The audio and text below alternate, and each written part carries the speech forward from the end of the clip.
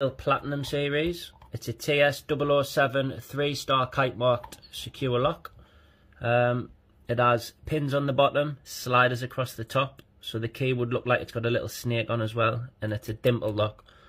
It's a very secure lock, so don't be put off if you have got this lock on your door. It's actually a very good lock.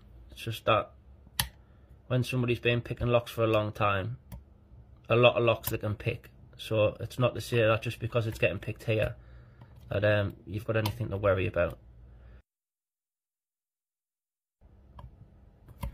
Once you've picked the pins, you then go in and pick the sliders,